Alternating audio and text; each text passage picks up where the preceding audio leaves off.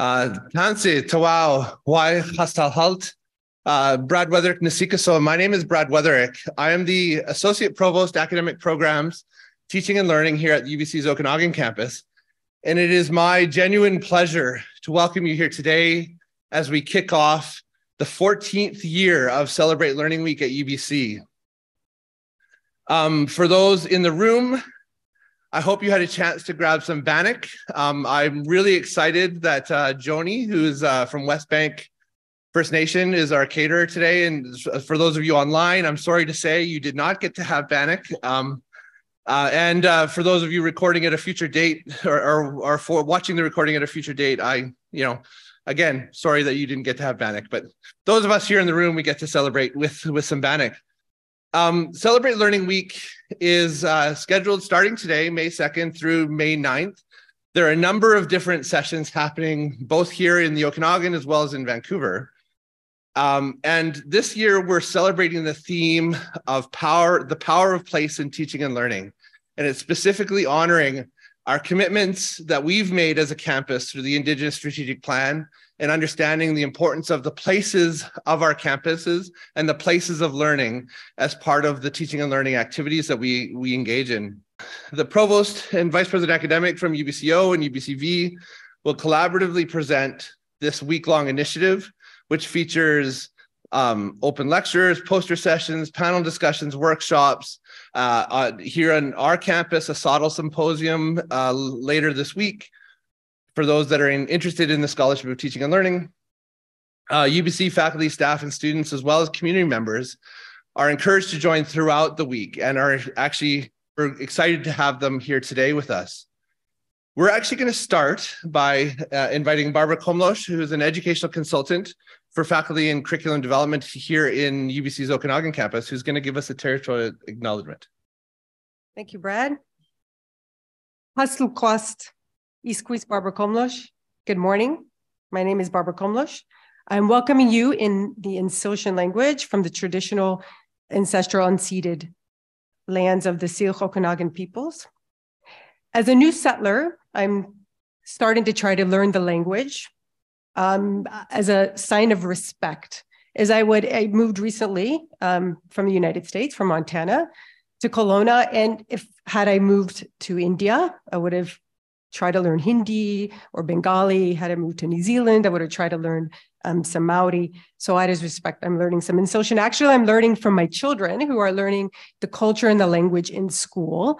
And one night at dinner, they started singing a song, Hakun Sinklip, which is Where is Coyote, which I think is appropriate for today's talk. And I wanted to get them to do a recording of this song so that I could play it for you, but they didn't buy that. They wouldn't do that for me. But don't worry, I'm not going to sing it for you. Rather, I just like to share a line from that song, which is Skin Aspus Apna, which is how are you? Or literally, as I realized, it actually means how is your heart? Because spoos, it means heart.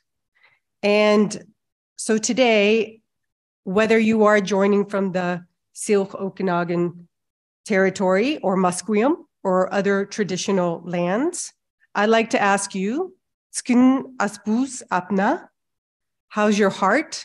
For my part, I'd like to say that my heart is filled with gratitude and anticipation of what I can learn from Sinklip. So please enjoy today.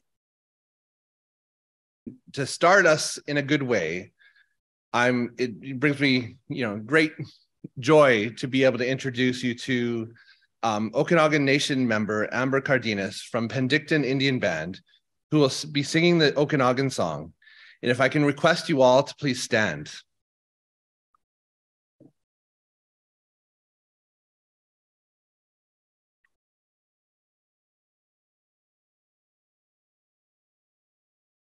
White Haskal Yayat, Ipisnak Syilx, Nals Yayat, Isquist Arsik, Kamamber Cardenas, Kantilsing Pinkton, Kikin Witapana and Kmapalux, Ispus Talik, Limptapanas Hulhalt, Hello, good day to all of you and some of my relatives here.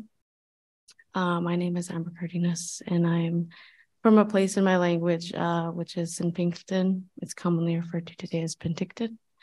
But now I live in a place in my territory close to Inkamapalux, Kamnihut.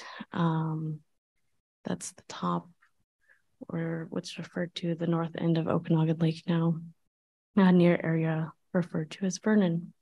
The song I'm going to sing today is the Okanagan song, and I thought I'd give a little explanation before.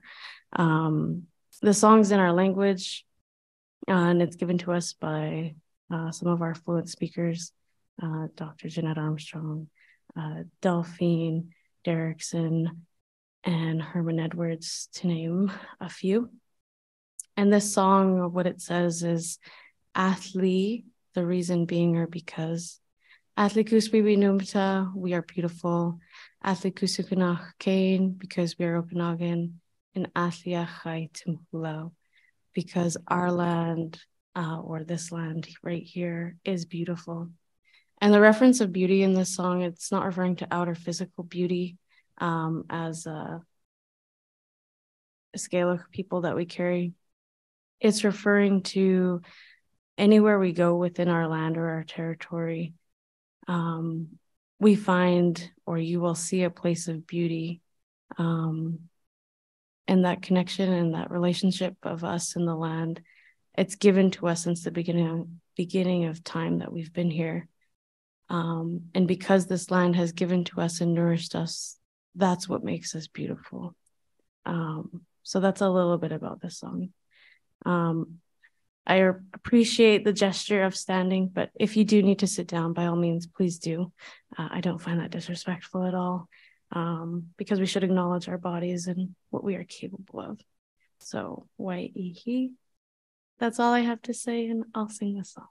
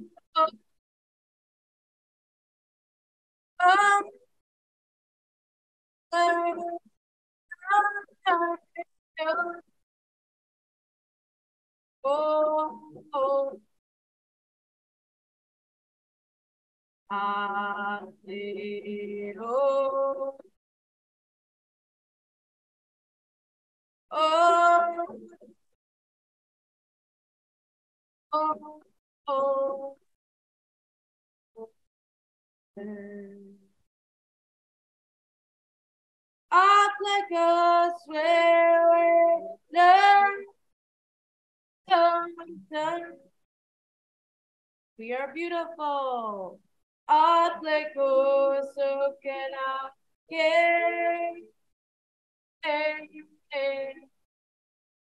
Because we're Okanagan.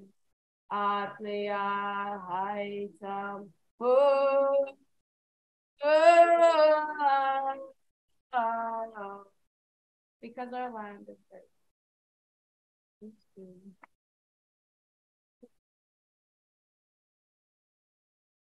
Oh, and I'm just getting over a cold, so my voice is a little cracked. Actually, Amber, before you disappear, we've got a small gift for you. So thank you so much. It is now my pleasure to invite Noah Chenoweth up, who, for those that haven't met him yet, he is a graduate student on our campus. He's actually been working with the Center for Teaching and Learning here in the Okanagan as an Indigenous Initiatives Fellow. He has a long history of also working with Indigenous programs and services and doing a lot of different activities in support of Indigenous students and Indigenous projects and initiatives on our campus. He's also taken the lead coordinating the Okanagan side of Celebrate Learning Week. So he is going to introduce our keynote. So Noah.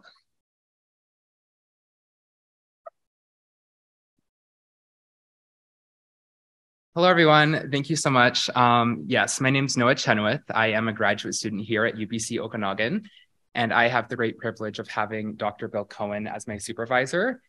It's really amazing to have another community member as a supervisor because I'm able to learn more about, Okanagan culture, history, epistemologies, and just like ways of being. And I'll forever be thankful that Dr. Cohen has shared these teachings with me. Dr. Cohen is an educator. He's an artist, he's a storyteller, and he's an author. And I am so honored that he is being our keynote for Celebrate Learning Week. And I am very excited for the magic that will come this week. So I'll invite Dr. Cohen up.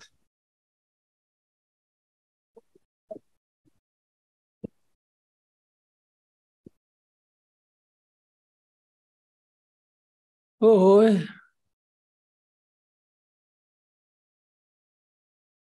White cool and shooting, cook sulpina, cool welt. Wipe chiap, can limt kilaiku ulus. Cha ilku Syilx Okanagan, item hulautit, is the taftit, is scalutit. Lutben keen to whichmentum, kim to mistmentum, milkil tis hoys, lakin tis chalchalt. So respect to the Musqueam. Okay, so this white cool and shootin', it's simply a greeting to all of creation. Uxalpina kuchelwelt. It's a new day. We're here. Everything we need is here, and much to be thankful for, and much to look forward to. And the greetings greeted you all as relatives, as friends, and to this. Our Syilx Okanagan homelands, which has never been given away or sold or surrendered, and that our ways continue. And also the respect to in Vancouver, to the Vancouver campus, which is situated on the unceded homelands of the Musqueam. And I'm going to talk today, call this talk, Syilx's Power to Make the World Safe for the Peoples to Be. Coyote story, so we can all have a future. So I'd like to just thank the organizers, Brad, and I'd like to thank Barbara for the Syilxian and the connections to Indigenous peoples and place, and connecting to Syilx and Syilxian language here. I'll reconnect to some of that, and also to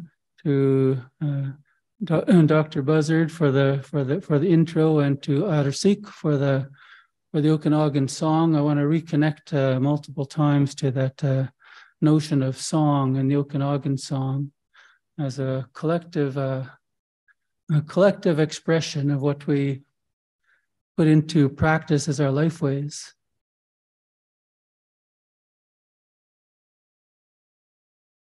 And so when I was first asked, can you do this keynote to celebrate Learning Week? And I thought, well, what do Syilx and Indigenous peoples have to celebrate? And that could get dark in a hurry. So I thought about in this era of climate change, fires, floods, racialized, gendered violence, and missing and murdered Indigenous women, children, girls, LGBTQ and 2S, and white nationalism, intolerance. There's a kind of a, and we've got this violence against the Earth Mother, against life givers. So I thought about that, and thought about the historical connections, particularly related to schooling and learning and teaching. So that story is pretty clear. Others removed and continue to remove Syilx children from their identity, their rights, and their knowledge, language, connections to place. And so there's a lot of other discourses around trauma, of being traumatized by colonialism, genocide, and all of that, which the residential schools and other aspects certainly were expressions of. So that children were removed from the love and influence of extended families. And that happened here. It happened in many places throughout Canada and the world. So we often think about the Indigenous peoples were impacted by this. But I just want to point out that everyone else was as well. And that we're also all dealing with the notions of terra nullius, the empty land, even though we're here. And the social Darwinism of the eugenics, the racialized hierarchies, and all those stereotypes, they're still resonating. So these are some of what we're looking at, and some of the traumatized, pathologized view looks at Indigenous peoples as you know, they've been through awful stuff, so they need help and that sort of thing. They need counseling and therapy.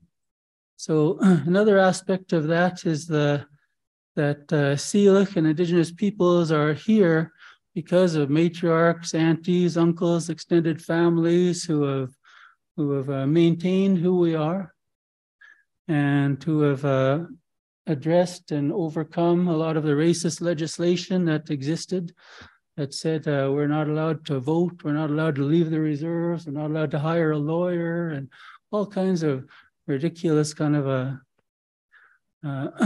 legislation. And that the residential school survivors, for the most part, it was residential school survivors who organized the TRC calls to action that we're connecting with now, at the UN Declaration on the Rights of Indigenous Peoples. Those were organized by survivors. So the point is that there's been a lot of stuff has happened to us, but we've also found out how capable we really are, and that we've got lots to contribute as well. And wanted to just give some respect to some of the matriarchs and the life-giving powers that have been expressed. So the late Sam Teacher, Sarah Peterson, a lot of what the language resources, the language projects, and for little kids, for language houses, really have been inspired by her. She inspired the Hall Creek Language Association, which continues to resonate on both sides of the border and many communities. And Louise Gabriel, the late Louise Gabriel from Penticton, see, the canoe trek was her vision, that she said, our people, we need to start carving our canoes again, our traditional canoes, and paddling our territory, and we need to put all the kids in there, and we need to connect to our tumich, to our land, or we're going to forget who we are and what our responsibilities are to this place. So that resulted in both the symbolic movement and a very real movement of reconnecting to the black cottonwood which are those canoes are made of, and the black cottonwood riparian areas, which are so important to filter the water in our ecosystems, and the notion of paddling our canoes and being self-determining that way. So that's a major, and Lottie Lindley from Upper Nicola. She's the late Lottie Lindley. Some of she was fluent in multiple interior Syilx languages, in Syilxian and Tlakupmik, and she's pretty good in some others. But her stories and work with linguists continue to resonate, and also back in the 90s. This is also in the 90s when the Okanagan song reemerged as a identity song, as a connecting to place and responsibility song, reaffirming who we are as people of this land, of the earth, children of the earth. And so in the 1990s, there was the Oka crisis, there was the Gustafson Lake, there was all these standoffs between Indigenous peoples and the Canadian government, the military, and at that time, I just it was almost 30 years ago. I just completed an undergrad, and I was at home in the Upper Nicola near Merritt, visiting our relatives, and I call that place home as well. But so when I got there, there was a conflict between the biggest ranch in Canada and the Upper Nicola Band. So the folks from Upper Nicola had been fishing these lakes for millennia, and then the ranch decided no, not anymore. So they blocked all the gates and blocked access to those lakes. So the band responded with both access roads to the ranch go through our reserve, so find another way to get to the ranch. So that checkpoint was set up, and some uncle says, "Well, you're going to university. You might be useful. You better come to the. You might have to talk at the blockade." So we went over the checkpoint, and it was dark, and we were stopping vehicles and letting people through who were not from the ranch, and anybody from the ranch would say, "No, find another way to get through." So we're hearing these reports that the riot squad was going to take us down. We're hearing reports that there were likely snipers that were positioned. So we're hearing all of these reports and about maybe the SWAT team might come and take us all down. So we were in the dark, and we were thinking about, well, what are we going to do? And so my uncle, he was saying, well, we're going to stretch a rope between a couple of horses, and then when they come at us, we're going to just mow them all down, knock them down. So we're thinking about that, and as we were thinking about that, and getting some horses and ropes, and the Lottie and the other grandmother showed up. And Lottie came in her wheelchair, and she parked in front of us, put it in the middle of the road, and said, she said, "We brought you guys into the world. We watched you grow up, and now you stand behind us." And so we're we couldn't. It was pretty tough to argue. So we were okay. We have to. We were standing behind the matriarchs, the grandmothers, and they said, "We're going to do the talking." And so we're wondering what's going to happen, and it turns out that I think that move maybe countered some of what may have happened. So the next day, nothing happened that night, but the next day a different agreement was worked out.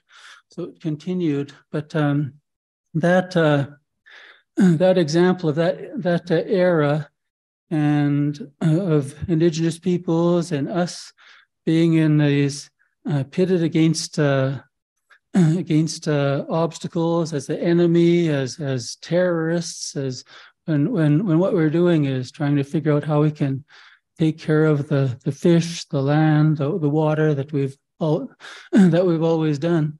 So that's sitting there in that uncertainty, trying to figure that out, and the matriarchs, that that kind of wisdom that's far-reaching into the future is what intervened, and that continues. And so what's different now with climate change and all of the outcomes of the way we've been living our lives as a larger society is that all of us are looking out into an uncertain future and figuring out how are we going to take care of this place, how are we going to have a healthy future. And I've got another matriarch who is very much still with us, Jeanette Armstrong, who founded the Okanagan Center, who's leading some of the collaborative projects with the Bachelor of Syilx in Language Fluency and multiple projects which connect Syilx knowledge and language and epistemology to collaborations with the university. And out of that era, all through that era, at the same time, there were the Okanagan Center, Thetis books, and Syilx elders were sharing stories. So I say indigenizing, Syilxizing with Syilx Okanagan peoples. I will start with some concepts and frameworks. So concepts and frameworks, we can look at that. First, develop some courses, Syilx concepts and frameworks, Okanagan concepts and frameworks. I was amazed at how a lot of concepts in our language are so metaphorical and conceptual. And these stories are really these amazing frameworks that continuously reposition us as humans into the world and as part of the world. So when we I'll go through some of these concepts. Chaptik, our story system, it actually means the ember, the continuously burning ember that ignites new understanding for coming generations. So it's what's the wisdom that's passed on as a collective practice or praxis. And the notion of Syilx, our term for humans.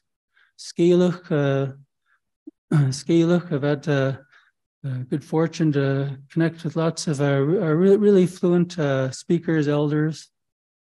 And Syilx has been explained as, Syilx means we're the dreaming ones. Us humans, we're the dreaming ones. Anything we can imagine, we can make that happen because we've got this incredible mind power. And this is where we'll start connecting to the Coyote stories, is that we're not always responsible with that mind power. And this notion of pachpacht. So I'll connect to. I'll elaborate a little bit further on, but. If an elder says that you're pachpacht, it means that your practice, the way you conduct yourself, what you contribute, is good for the tamich, good for the land, the ecology. It's good for the coming generations. It's good for the people. So it's a collective wisdom that you practice. And so some of these stories on this trilogy, it's been around for a long time, I think about over 30 years. And now it's also in Syilx. But how food was given, there are numerous doctoral dissertations that are informed by that story. There's the Okanagan Nation wellness strategy is informed by that story. And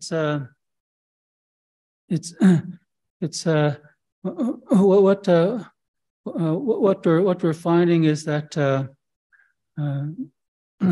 lot of these stories, when they're translated into English, they come across as children's stories, and they are in some ways, some aspects, but also that the translation doesn't do the justice to the story. So it brings up the importance of language and storyways, how names are given, how turtles set the animals free. These are stories about transformation, about transforming vision, emancipation. So, and there are lots of and anyone can have access to these stories. You can purchase them from Thetis Books. You can do online searches. There's lots of curricular resources that have been developed. But there's this is the new thing. It's learning from and with Indigenous peoples, in our case, Syilx peoples, in our respective homelands. And so I imagine some of you have heard some Coyote stories. Perhaps some of you have seen Madeline Terbasket, or some of you might have. And I encourage any of you, you can do an online search of Coyote and Fox Okanagan stories, and you'll come up with numerous versions. So I wanted to look at the gathering, the bits of Coyote. I'm not going to tell the whole story right now, but I'm going to share some of the bits of what happens to Syilx Coyote a lot of times. So in the one story, he sees a puckle cane, he sees eagle way up in the sky, and he thinks, that should be me. And anyways, he ends up going up on a really high cliff and trying to fly, and it doesn't turn out very well. And he finds out he doesn't have wings, and he starts falling out of the sky, and he starts banging against the cliff, and he starts getting torn apart. And in the PG rated version, he actually gets his anus gets caught on a rock, and poop and everything gets strewn all over. And there's a trail all the way down the mountainside. And this mountain is still in Syilx.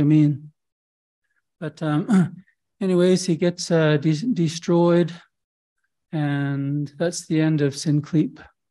So Syilx has a gift, and this gift from creation is this incredible mind power. So Syilx can do amazing things with mind power, can move mountains, can move whole forests, and the responsibility that Syilx was given with that mind power was to make the world safe for the peoples to be the coming humans. But Syilx being Syilx doesn't always practice good foresight, or not always responsible. Sometimes appetite or ambition or all kinds of notions distract him, and he forgets about those responsibilities. But luckily, Huayluch, Syilx's brother, Fox, also has a gift, the ability to bring Syilx back to life and restore that monster transforming incredible mind power that can make the world safe for the peoples to be. And those are some gifts. We also have gifts from all of the other Tamich. The Tamich are all of the life forces of this place: the plants, the animals, the water, everything from the land, everything from the earth. And those Tamich, they in the how food is given story, food give us everything we need for food, for medicine, for homes, for everything we need to live well. And all we have to do is sing songs of thanks so that those Tamich keep coming back to life. They keep they keep returning for us. So I want to just think about those gifts and emphasize no sacrifice. The natural world didn't sacrifice themselves for us humans. They knew we were coming and decided to take care of us. And that's why we have this kinship relationship with the earth, because the earth was doing very well without us humans, and then us humans showed up, and we don't know how to live our lives like the other Tamich. We don't know how to live in ways that contribute to the well-being and health of all of the other Tamich around us, all of the other interconnected species, the water, the earth. And we need to practice that. On my small screen, I've got to get this. I just remove the gallery was crossing into my screen. There we go. So this picking up the pieces. So when Fox comes along and brings Syilx back to life, he does it by where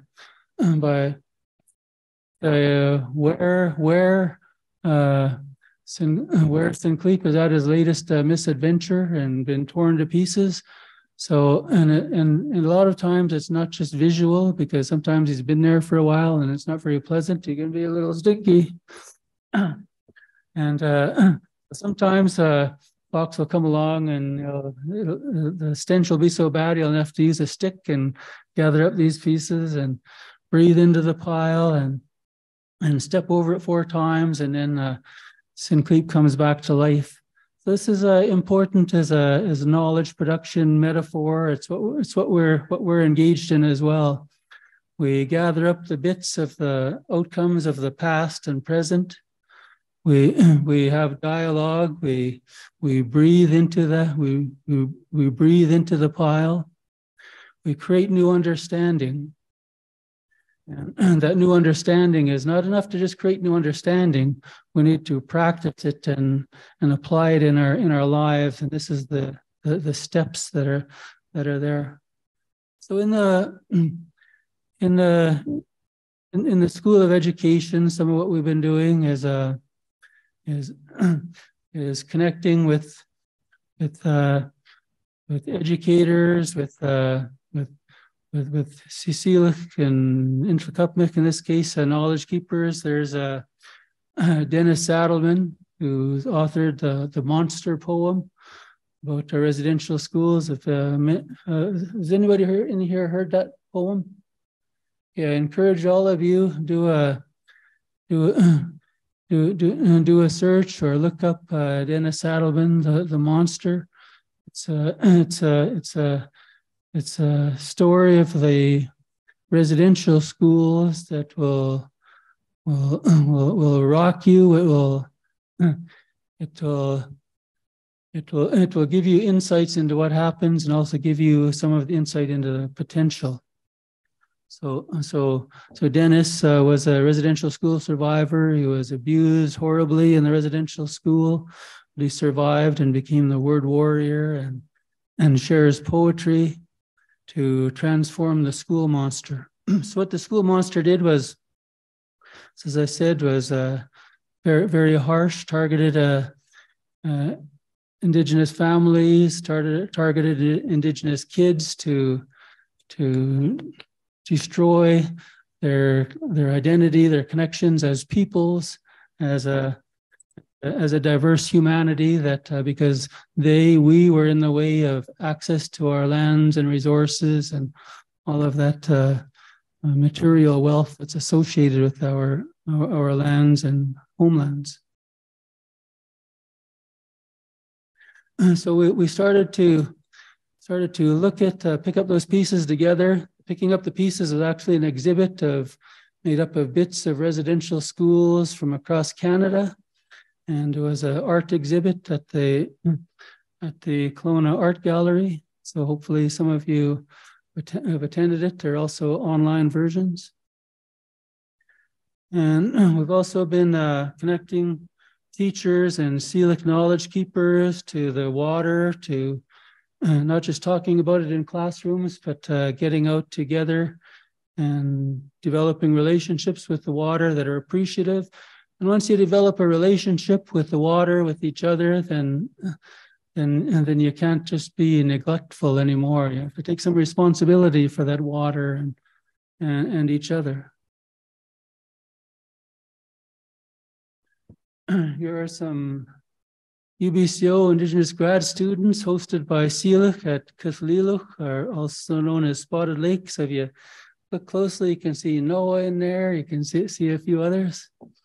And but this is also an example of Syilx here being very opening and welcoming to Indigenous folks from elsewhere, and everybody else as well. Is that letting everybody know that there's a people here, and that we have knowledge, we have history, we have a future, we have pedagogy, we have epistemology, and we have all of the ologies. And we've taken very good care of this place for thousands of years, and so it's very pragmatic to connect with us. And some of the relationships being developed with Syilx knowledge keepers, elders, youth, educators, engaging in creative land-based co-curricular making. So this is these are some new developments. These have only happened recently, that Syilx people or Indigenous peoples in BC are contributing to curricular resource development in really meaningful ways that are actually connected to place and are developed as a collaboration. In the old, not so old, quite recent days, what would happen was that latest step would come down from the ministry saying, "This is what we're going to do. We're going to help you Indigenous kids, because you're culturally disadvantaged. We're going to help you through the existing system, make it through, give you some support, put you into the general programs, and we're also going to add some of your culture in symbolic ways, but nothing transformational or systemic, but to make you feel better about your continued disappearance." So that's the old story that's still very much with us, but we're starting to change that. And so some of the praxis, the importance of doing, reflecting and doing again, and not just talking about it, is actually getting out there and developing those relationships with the water, with the earth, with the plants and the animals. And use this example of a couple of kind of cultural ways coming together. So in the Okanagan, there's the Western notion of bringing the garden to the village, and that has some key benefits. Unfortunately, that turned into some of the mass destructive agriculture that's quite impactful to ecosystems. But that bringing the garden to the village, there's also the bringing the village to the garden. So this is what is being understood and realized by others. Us Syilx Okanagan, we've kind of known it all along and for granted that if we want the food chiefs to keep giving us food security and wellness security, then we have to take care of the water. We have to not bring the salmon pond here, but we go to the river. We take care of the river. We take care of the ecosystem and that we take care of the berry patches. We take care of the root fields, and we take care of the larger ecosystems management as food-based societies. And so So that's what we're doing in multiple ways. So this is a recent picture from the other day. So if you look out past the EME building, you'll see a whole bunch of stripped up areas where future teachers have been pulling weeds and addressing the invasives and working on reestablishing some of the Syilx indigenous species.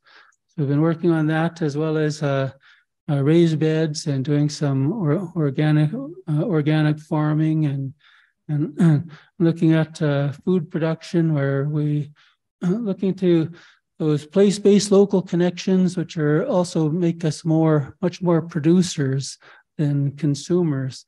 As consumers, we don't have much of a reciprocal relationship with our foods we eat and the health and well-being of the place. It's kind of more of a relationship with some of the corporations. So these are some of the relationships we're working at. We're also aware that these life gifts, they must be continuously renewed. We can never take them for granted. The food chief story that if you don't know what happens is that for us to survive, the natural world of our food chiefs said that they'd give us their lives and all of that, but we had to sing them back into life continuously. But it's not enough for just one or two to be singing. The whole community, there needs to be a critical mass appreciating the natural world, appreciating diversity culturally and biologically, ecologically.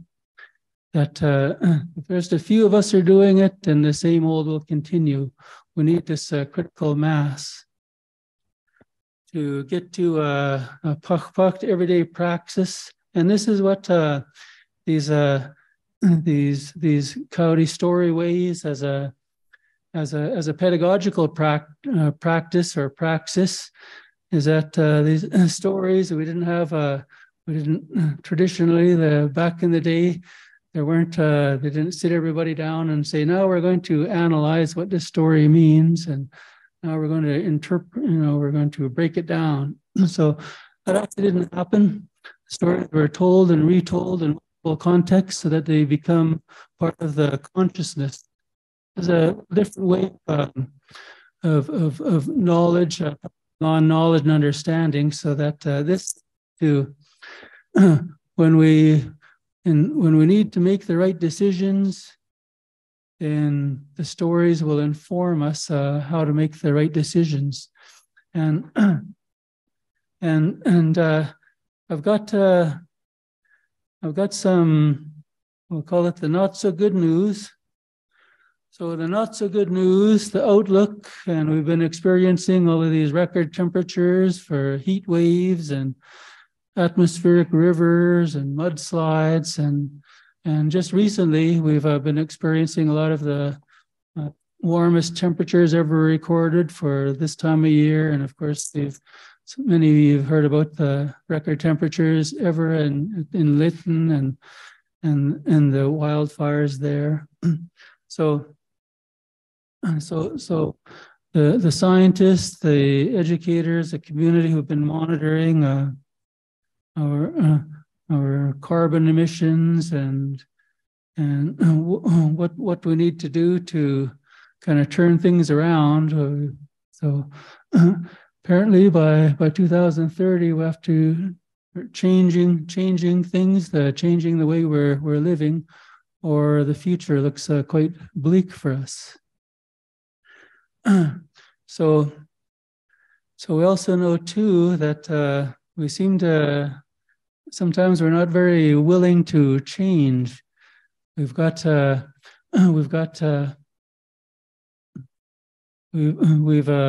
channeled rivers, we've banked them, we've fires have raised communities. Mudslides have wiped out the Coquihalla, but we just rebuild it and carry on, and without changing too much. So sometimes we need a further nudge, but those nudges are certainly getting louder. there are some good news. So I mentioned before the Truth and Reconciliation Commission, calls to action, the First Peoples Principles of Learning, the UN Declaration, that those are pathways to Indigenous peoples' diverse humanity. And so this, say, patriarchy, colonialism have been quite destructive in terms of outcomes to life givers. We've got all of this violence and isms, racism, sexism, and all of that. So the late Haudenosaunee scholar John Mohawk commented on the development of Western knowledge when Indigenous peoples of the Americas were connecting with Western peoples. It was all men.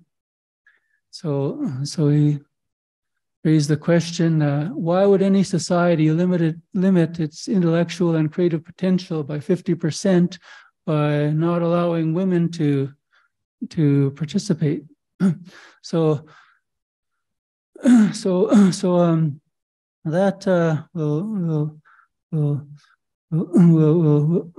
revisit that as that's one of the outcomes that us Indigenous folks, we can give ourselves a nod for that, because we've been valuing, in many cases, placing a lot of status and influence on the voices and contributions of the life givers, women, matriarchs in our societies, and so that's a 50% improvement right there. So can we continue collectively learn from the past and present, create the wisdom so peoples to be can have food and well-being security? Well, let's say we potentially have access to the most knowledge and creativity ever, women contributing, with the Indigenous peoples contributing, some radical collaborations can happen. These are radical because these haven't happened. So what they're happening now. We're just now here after 160 years.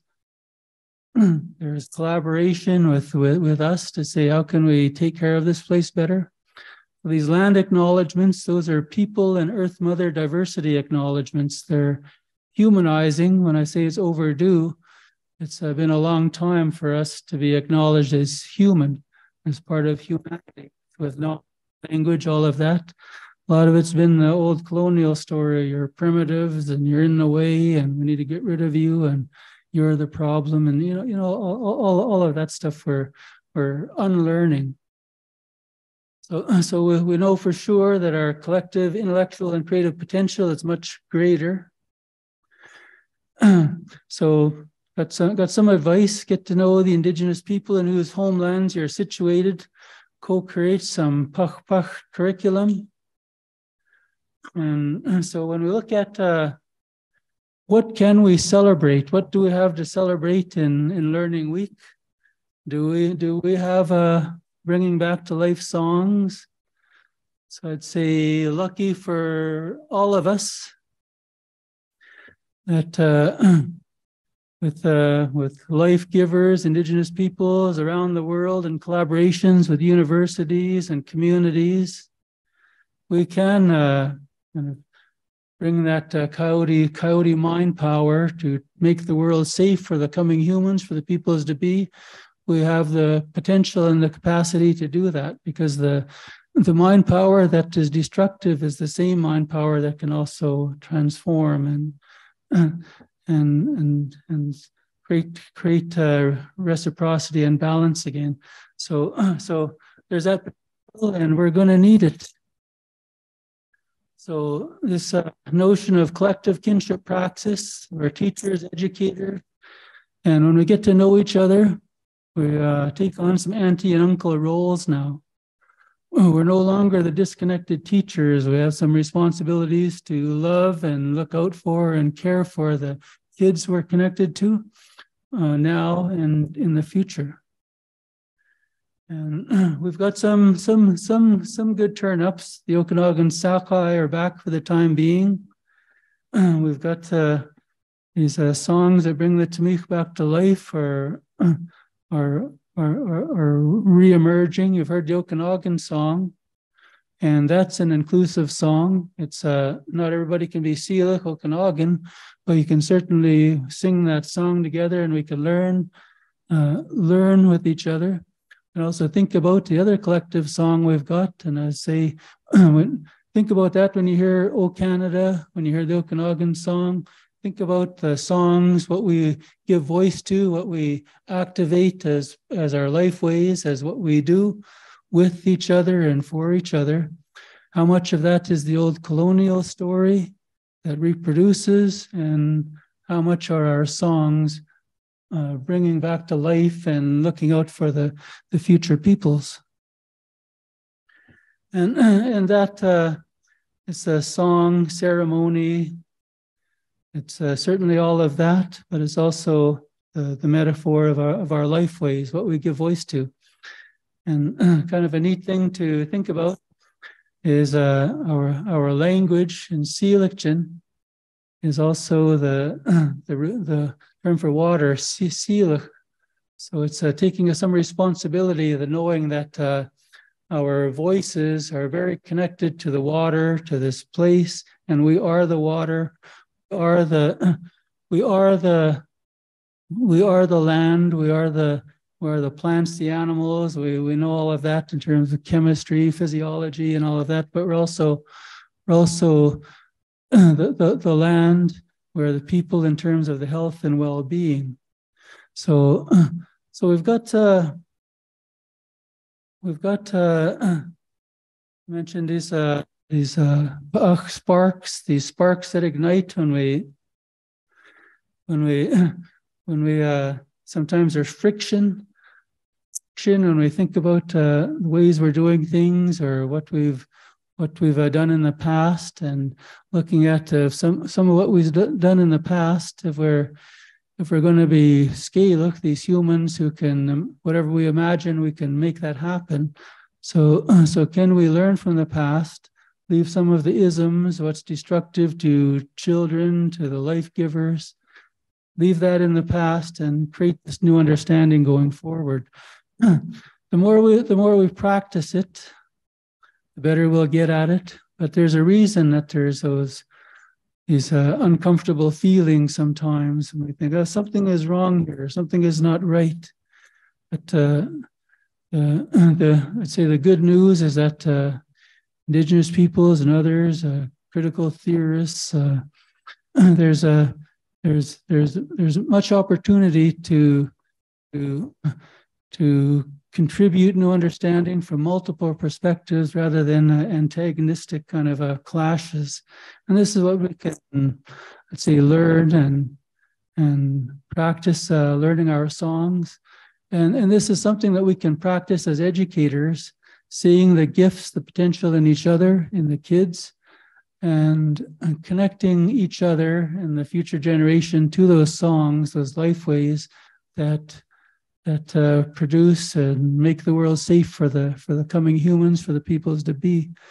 That's our challenge, and that's the end of the show for now. And just for homework, I mentioned Coyote's power, and ask you all to think about where Coyote's power comes from. It comes from this place. And you can still see it on the cliff near Karameas. It comes from Coyote's poop, is still all strewn down that cliff. So when we think about our power to make the world safe for the peoples to be, that was a gift from Syilx, from Coyote to us, depends a lot on what we leave behind, on the poop that we produce.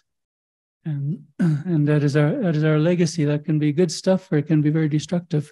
So limnimt.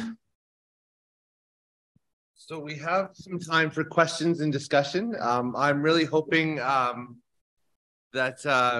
we can both take some questions from here in the room as well as online.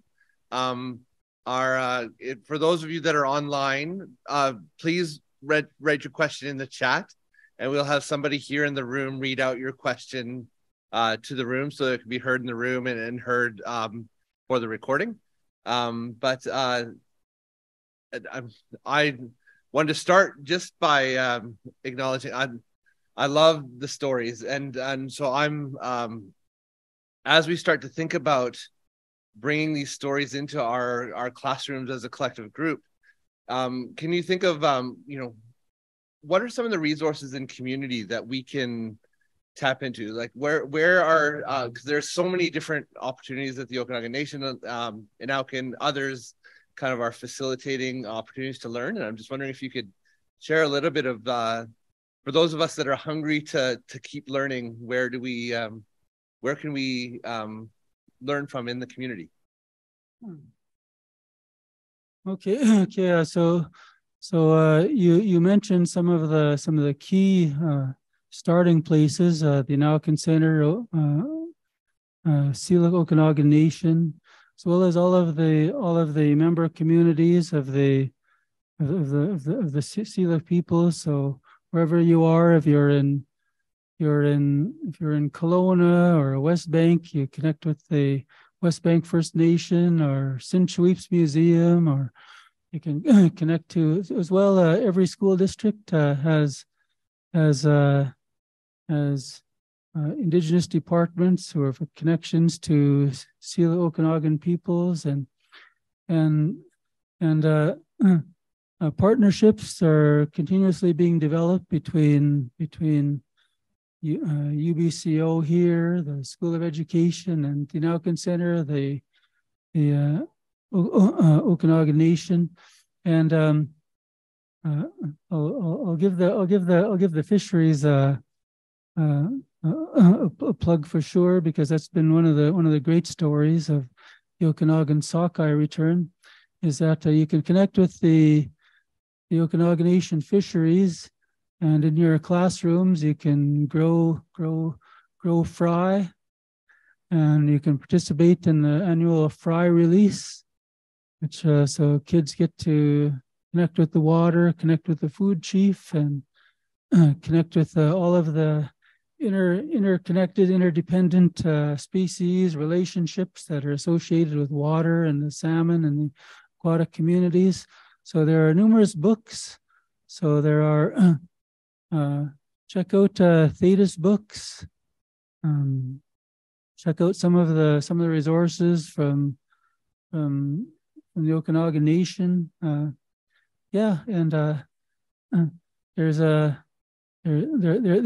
are many facilitators. We're connecting with speech and hemp workshops. There are people throughout the Okanagan who can do that. I'd recommend that. That's a really cool practice where the pedagogy is the practice. So you get to know where speech and where the hemp grows. You learn how critically endangered it is, and also how potential it has to recover.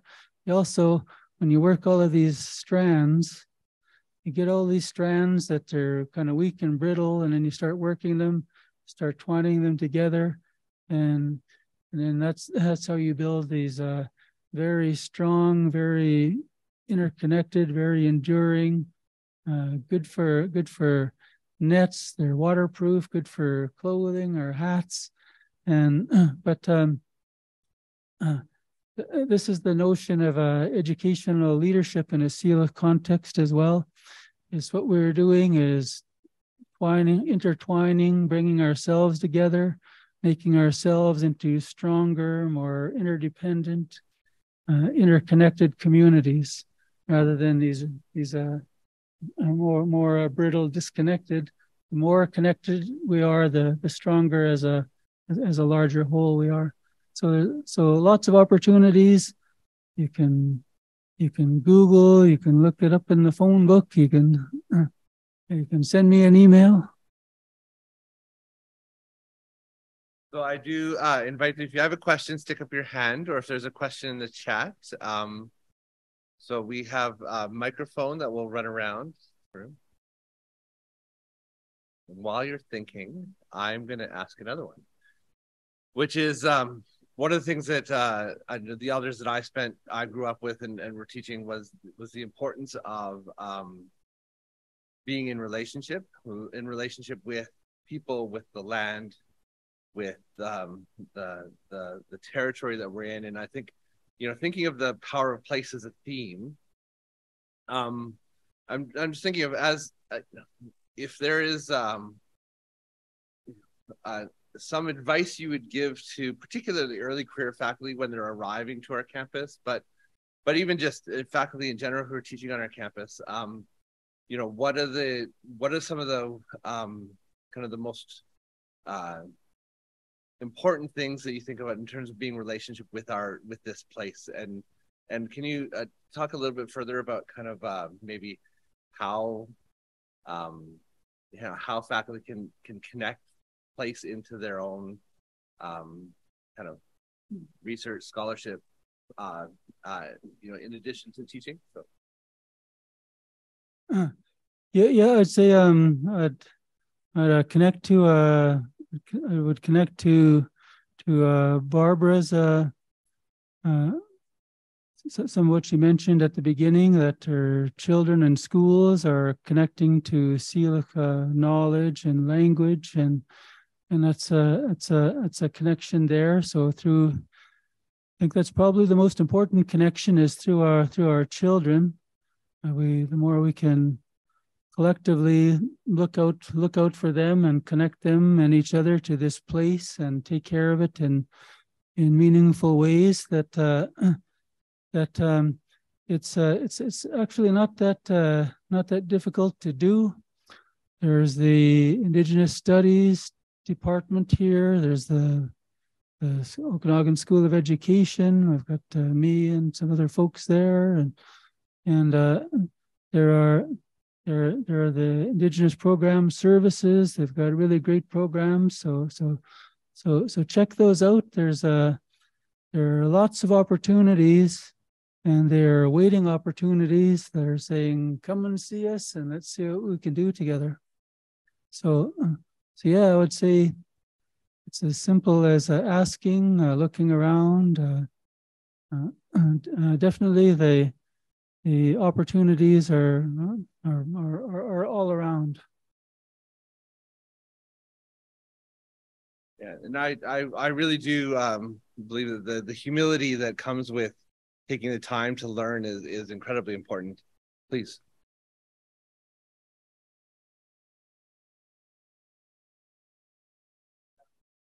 Is this on? Oh, wow, that's loud. Sorry. Nice to meet you. My name's Alanese Ferguson. I'm a new faculty here at UBCO Okanagan in Indigenous Studies. I'm a trauma repair therapist and psychologist by background. So I want to ask you a question because the deep scholarship, the original scholarship of the stories are very powerful, and I'm hearing them for the first time today as a newcomer to this territory. I'm an Anishinaabe, but there are a lot of people listening to these stories, probably like me, for the first time. And I know that your talk was titled after Skneep, the Coyote, but because I'm a trauma repair psychologist for many years, I was struck by Fox and the pedagogy of Fox. And you shared resources, Thetis books, and some names of some books where I could pursue reading more of this original scholarship. But I want to ask you while you're here, so you make sure that I am not on the wrong track or I have some cultural oversight around my thinking. But when you shared the story about the broken bones of Coyote, and sometimes it's hard to see, sometimes it's hard to smell, it attacks the senses. It makes me think about frontline trauma repair work and then the job of Fox. So I became really interested in Fox pedagogy as a result of your talk. And correct me if my thinking is not on the right track, and making that association with how to heal, and that that middle part between, you know, you have the destruction of colonization and the erasure of our people. And then you have that piece of time where we're trying to breathe life back in, and how to do that. And finding the correct model and approach has been very, very hard. You know, I think we've had Aboriginal Healing Foundation, we've had TRC, we've had Missing and Murdered Indigenous Women's Report, but I don't think any of that is informed by Fox pedagogy. So if you could speak to that, I'd appreciate it. Thank you. Yeah, I'd say the role of Fox is what brings say the reflective, continuously creative, our praxis of becoming whole again when we've been fragmented, or when parts of us have been taken away or removed. Is that's part of the reconnecting and returning to wholeness. So we can see that's done you can see it happening in multiple ways. So in the Okanagan and elsewhere, we're some cases bringing bones back from museums, we're returning to wholeness, or bringing our kids back who have been disconnected or taken away by family services, and or some of our youth have been taken away by some of the addictions and all of that. So when we're returning to wholeness, we're rebuilding. When I mentioned the matriarchs, is we're having some of those returning those loving relationships, those appreciative relationships that are healthy to place, to extended family, or reestablishing those. As educators, I can say that when I had that diagram up of we have Indigenous peoples, the Syilx peoples, so they targeted us. They said, your kids are at the center. We're going to grab those kids out of there and put them over here, and we're going to try to get rid of you that way. So that's where a lot of the trauma comes from, but where I think for all of us, and we think that just happened to Indigenous peoples, happened to everybody else who are doing that either knowingly or unknowingly, as a part of the relationships that we're all producing. So when all of us, when we start collectively appreciating the water, connecting to the water, to the life gifts, and we start developing those relationships of appreciation and respect, then that's I think, in my understanding from some of the matriarchs that some of whom I've mentioned, that's how we restore the health of our kids and restore the health of place. It's they're very, very much tied together. And welcome. Okay. Yeah.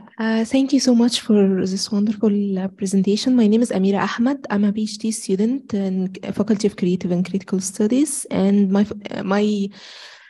studying interactive media in global citizenship education. And I was wondering about interrogating Indigenous perspective in my study as like how we can introduce interactive media presenting these stories that you are talked about. And you talked about the barrier of language and how we being translating these stories are doesn't do them justice. So, and how I'm wondering how the visual presentation of this stories can not present them enough. So, and good. So I was wondering how we can cross the barrier of language. Do you think about it's better to present them in the original language or with translation? How best to introduce media reflecting these stories in education? Because from my what I heard, that it's only words. We are trying to interrogate these stories and interrogate this in education, but there is no actual efforts in making them connecting into children background and making them stick with children. So I was using, if we are using interactive media in classrooms, how best to approach this in order to best communicate these stories to children? Okay, so there's kind of I'd say multiple parts to that. There's in some ways English has been useful so that many of us from diverse cultural backgrounds can understand each other. There's a language that we can engage in, but it's also the colonial aspect has been very homogenizing. And so what we're finding out is that homogenization, it's cultural homogenization reduces the cultural diversity of humanity. So also we know in ecosystems and biology that the more diverse an ecosystem is, the more stable and the healthier it is. So we're just kind of figuring that out with cultural diversity as well. That same dynamic is there. So it's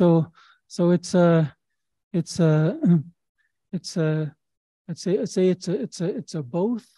So we have to kind of straddle that this or that. We don't have one kind of a singular strategy, but I think one key strategy is connecting with the diversity of, if we're going to decolonize and we're no longer colonizing, erasing, looking to get rid of the indigenous peoples wherever we are, wherever we're living and we've learned to call that place home, then it makes a lot of sense to create humanizing relationships by, as Barbara mentioned, if we went to Greece, then we might be expected to, we might pick up some Greek language and some of the culture there. If we go somewhere else, then, but that's been kind of brushed aside as an active practice. So that I think is a really good starting point, and it can be those use of translators and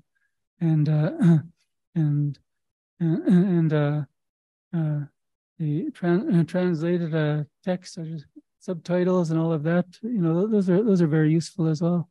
But being mindful of appreciating difference and diversity. The more we practice that, the better we'll get at it. We haven't been very good at it as a Western society. We've been quite cruel to non-binary and anybody who's non. So our historical record is pretty clear on that, but we also have the ability to change that in our everyday lives. So we change that here by learning some in Syilxizing. So next time I see you, you can say "Why," and I'll say "Why kuchkich," acknowledge you're here.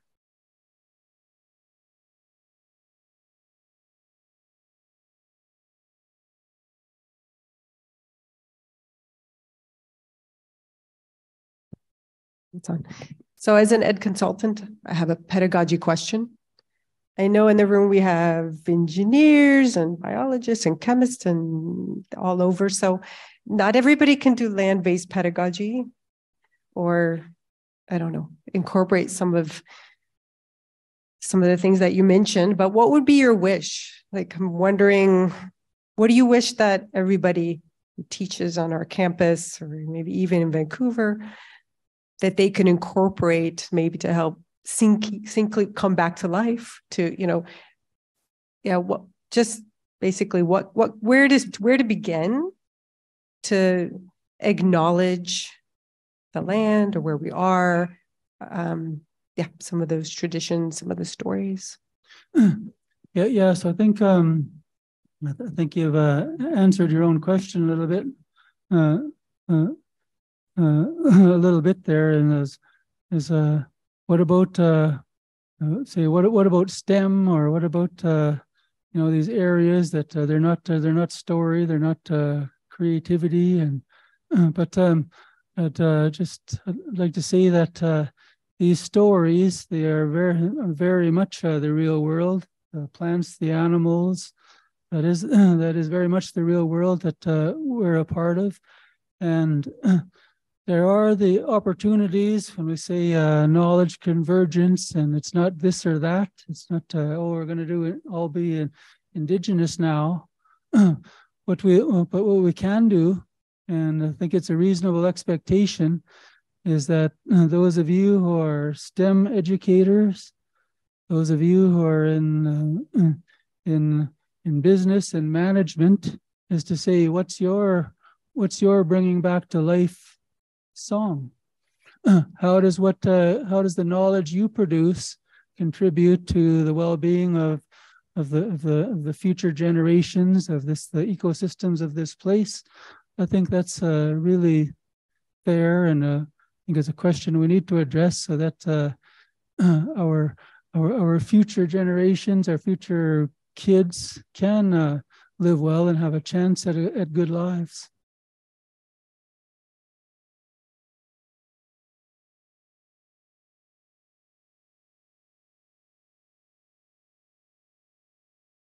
Okay, thank you. I'll try and keep it simple question for a simple answer. So as a newcomer to Canada and a new guest on the Syilx traditional territory, I'm very mindful of power of symbols in language as well. So I think Canada is really good in,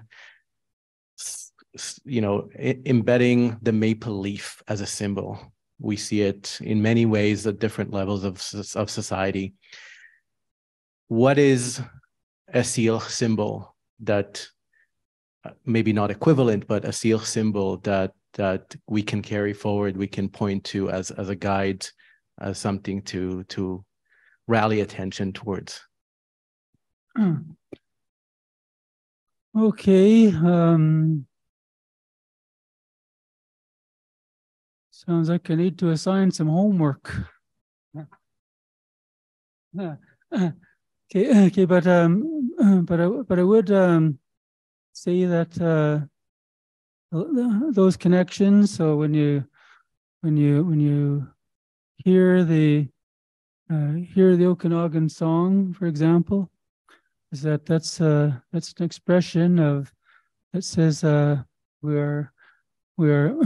we are beautiful in a healthy, whole way because of our relationships to the land, the ecology that is healthy and whole. And as long as we maintain that relationship, then the future, looks like we have a good chance. But we have to. I would say that I can't think of a kind of a singular way, other than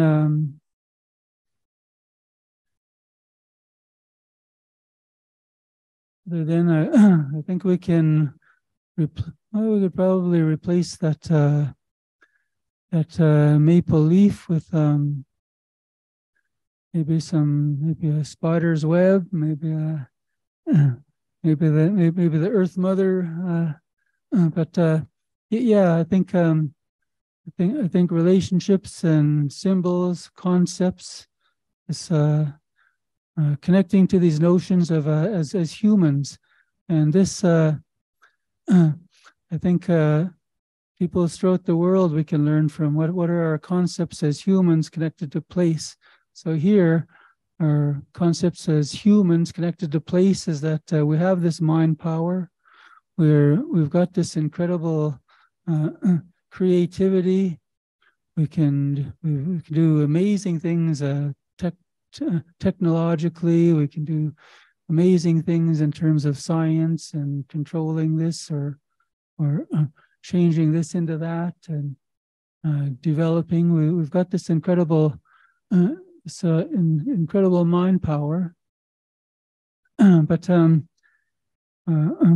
we can also, I think, maybe this is the role of fox too. Maybe it's the fox symbol comes up of this creative reflection and praxis of picking up the pieces and creating this new understanding. I think that's a way that when I said not all of us can be Syilx, not all of us can be Anishinaabe or Hawaiian or whatever that, but in every place we can achieve, and there's no reason we can't, degrees of indigeneity, and indigeneity as an achievable relationship where those of us who are here, that our lifeways aren't destructive and destroying the ecology, the ecosystems where we sit. We're smart enough, or we should be bright enough to develop a balance where our lifeways are not destroying the homelands where we live. And yeah, I think that's I don't have a symbol for that indigeneity, but certainly I think a destination that we can get to. So thank you so much, Bill, for sharing stories with us today, teachings of Coyote, teachings of Fox. I'm reminded of I don't know what I'm as a kid growing up and listening to stories of Coyote. Cree Métis elders always talk about Coyote as the trickster and the importance of humor as part of learning as well. And so, thank you for bringing that sense of humor to this keynote as well. For those that are online, we're going to end the recording and end the session here.